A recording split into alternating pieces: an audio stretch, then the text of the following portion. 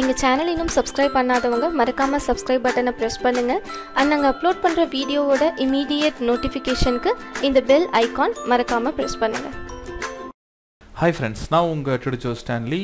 இன்னைக்கு நாம பார்க்க போற டாபிக் எக்ஸல்ல ஒரு செல் வேல்யூவை எப்படி காப்பி பண்ணி இன்னும் ஒரு இடத்துல எப்படி நம்ம பேஸ்ட் பண்றது அப்படிங்கறத பத்தி பார்க்க போறோம். இது கம்ப்ளீட் VBA ல பண்ண போறோம். இப்போ இதல பாருங்க நான் ஒரு எக்ஸல் டெம்ப்ளேட் ஒன்னு கிரியேட் பண்ணிருக்கேன். இந்த டெம்ப்ளேட்ல சும்மா வந்து A1 to A5 வரைக்கும் ஒரு டம்மி வேல்யூஸ் நான் போட்டுருக்கேன். இந்த வேல்யூஸை வந்து எப்படி நம்ம காப்பி பண்றது ப்ரோகிராமிங் மூலமா அப்படிங்கறத பார்க்கலாம். நான் Alt F11 கொடுக்கிறேன். என்னோட VB எடிட்டர் எனக்கு ஓபன் ஆயிடுச்சு. இதுல என்னோட இமிடியேட் விண்டோல நான் வர்க் பண்றேன்.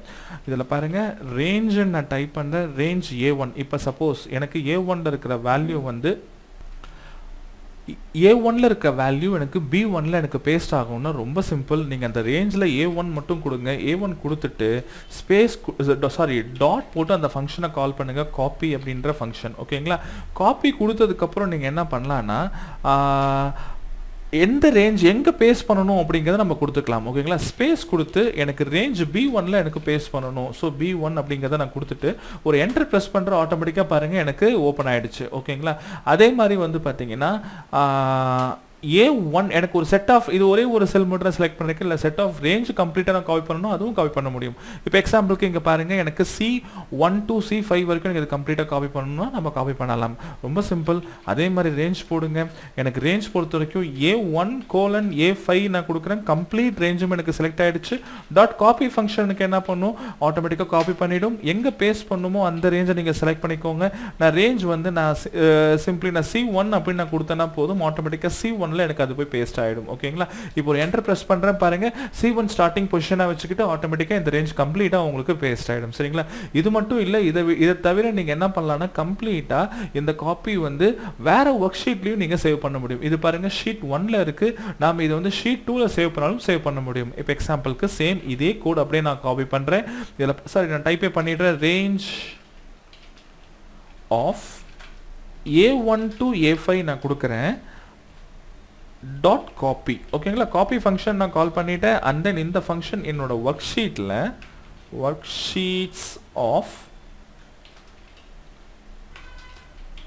ஷீட் 2 கீழ பாருங்க இந்த ஷீட் 2 நான் நேம் இருக்கு. அந்த நேம் நான் கால் பண்ணிக்கிறேன். Dot range of A1. ஓகேங்களா? A1 நான் கொடுக்கிறேன். இப்போ இங்க பாருங்க ரன் பண்றதுக்கு முன்னால ஷீட் 2 ல A1 ல எதுவுமே இல்ல.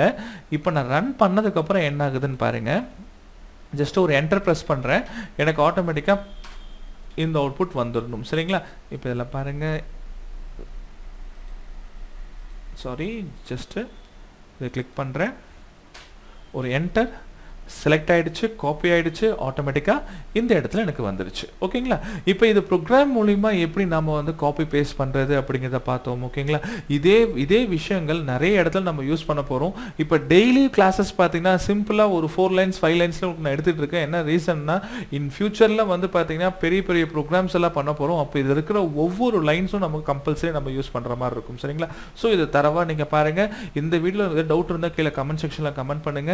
and then இந்த சேனலை பார்த்துட்டு சப்ஸ்கிரைப் பண்ணாம இருந்தீங்கன்னா கண்டிப்பா சப்ஸ்கிரைப் பண்ணுங்க. மறக்காம நாளைக்கு வந்து உங்களுக்கு ஒரு நல்ல ஒரு டாபிக் கூட உங்களை வந்து நான் பார்க்கறேன். Thank you friends.